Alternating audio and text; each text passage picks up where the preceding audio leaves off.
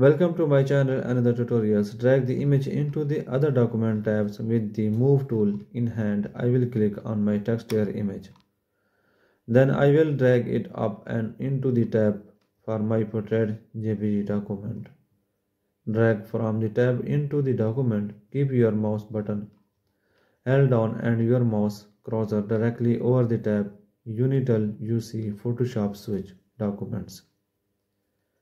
In my case, I will wait for it switch from my texture image to my portrait image. Then I will drag the texture image from the tab down into the portrait documents window.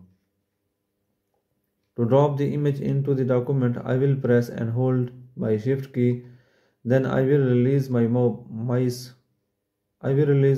button.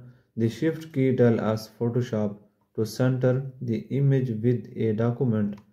If you do not need to center the image, release your mouse button without holding shift.